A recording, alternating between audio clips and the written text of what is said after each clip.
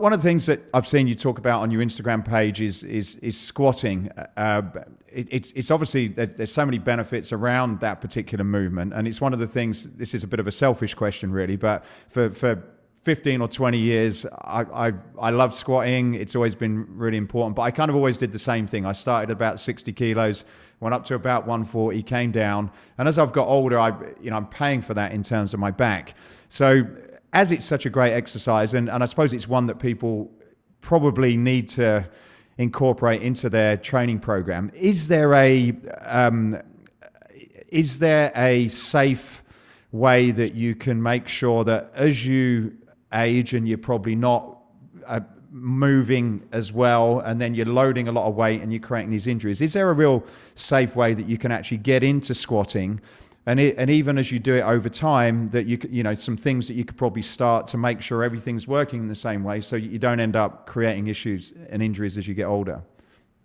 Yeah, this question came full circle, and it became real life last year, where my PPSC staff, for my birthday, they sent me a toilet, and it went right to my front door, and they dropped off a toilet on my porch. And I was thinking, what in the heck? And it was a comment that I made on Instagram. I was being facetious with it, but it was actually real. And the big thing today is like, oh, people shouldn't bilaterally squat. Bilaterally squatting is how you blow out your back, and it's bad for your knees and all this stuff. And I simply said, like, if you plan on lowering your ass to the toilet for the rest of your life with autonomy, meaning that nobody's helping you, you better be able to keep a bilateral squat within your program, and you better be able to train it meaningfully. Does that mean that somebody has to load a barbell on their back, with 200 kilos on it just to man up and get it out of the hole? No. It means that we need to have a bilateral stance with both feet on the ground and being able to go through a range of motion that can help us get strong, not only at the lower body, but across the core and the upper body. Some of the best ways to re-ingrain a squat pattern is to simplify the process. We utilize a couple different tools that really help us reestablish the bottom foundational metrics of that movement pattern itself. I'm a huge proponent of being able to box squatting appropriately and effectively, but box squatting nonetheless. Being able to use anterior front-sided loads, things like goblet squats and modified front squats, that has been a staple in our programming as well. And then being able to have the capacity to establish a fuller range of motion through free squatting, that's ultimately where we would like to see people get. But it's cool if we don't ever get there with a bar on our back. There are many different ways to train patterns without the dogma of a single loading tool. Usually it's the barbell. It's like, man, if I can't lift with the barbell anymore, like I'm just gonna go like sit on the couch, Netflix and chill and eat Cheetos instead. But there's always a different way to train the same pattern, same but different. And I think reestablishing that pattern is huge. But the squat, for whatever reason, there's a lot of mixed emotions about it.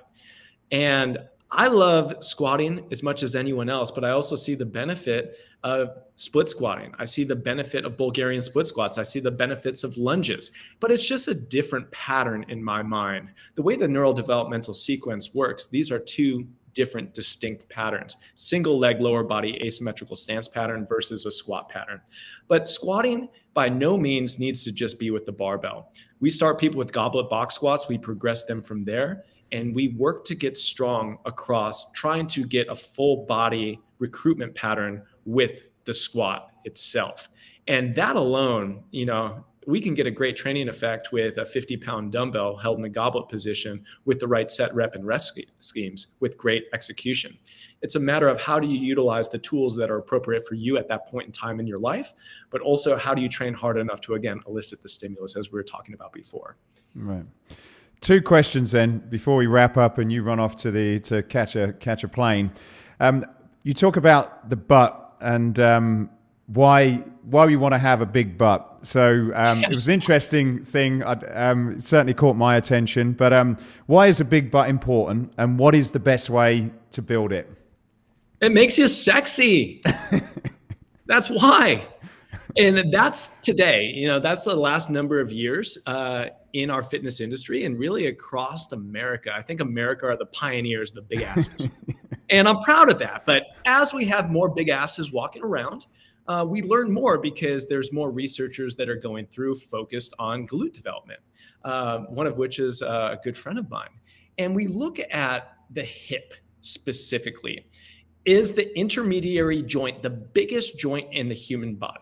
Okay, cool. We know that. It's halfway between the lower body and the torso and the upper body. But the hip is protected and it is ingrained and intertwined with the mechanics of not only the pelvis, but also the lumbar spine and the spine in general. So we look at the biggest protecting mechanism, in my opinion, on the spine and on the pelvis and the hip structure and that entire complex as the biggest, thickest muscle in the body, which is the glutes. The glutes are the king because the glutes can not only get big, they can not only get strong, they can not only protect the spine and the hips, but they are metabolically very, very pleasing for people because bigger muscles mean stronger muscles. Bigger and stronger muscles mean that they burn more calories and they play a bigger role in systemic health. I could talk about the glutes forever, but the big thing that people get wrong today is that, yes, they want bigger glutes. They want stronger glutes. I'm talking about glutes every week on Instagram, but the ways in which they develop them are not usually right. There's multiple ways to develop any type of muscular region or movement pattern, but there's certain things that just don't work. Walking up the Stairmaster with a band around your knees for 45 minutes sideways is not the best way to build gluteal tissue. Other things, doing reps of 200 on dumbbell or cable kickbacks, that's not an appropriate way. The glutes are not this like new magical thing that defy the principles of exercise science and physiology. It's just another muscular region that needs to be trained appropriately. And what is appropriate? We look at having like a three-pronged approach to glute training. We look at heavy loading. That can be established with your squat or your hip hinge patterns, your deadlifts, or it could be established with things like hip thrusts. And then we look at hypertrophy-based loading, which is maybe anywhere from about 8 to 15-ish rep ranges, hitting close to failure.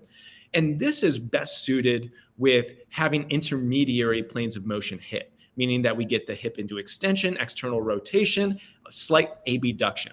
So multiple synergistic factors of actions of the glutes tend to help hypertrophy a lot.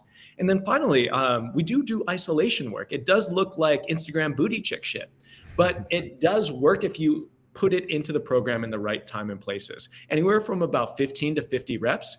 This is really along the lines of hip abduction, hip external rotation. And I usually don't have heavy loading with this. We don't lock into machines on this. These are usually band or body weight movements. But what most people are missing is the heavy loading through foundational movement patterns and then the traditional quote unquote bodybuilding or hypertrophy work. You can't just go straight to the metabolic stress work and think that you're going to grow. Most likely you're going to end up with overuse injuries and you're going to end up with a flabbier, flatter butt. And that is not the goal of glute training. But we look at my training systems and something that I see when I go to a course and I see our attendees, I'm like, damn, these people have some strong looking posterior chains. And it's true. They got big butts, they got thick hamstrings, and their upper backs are very, very developed.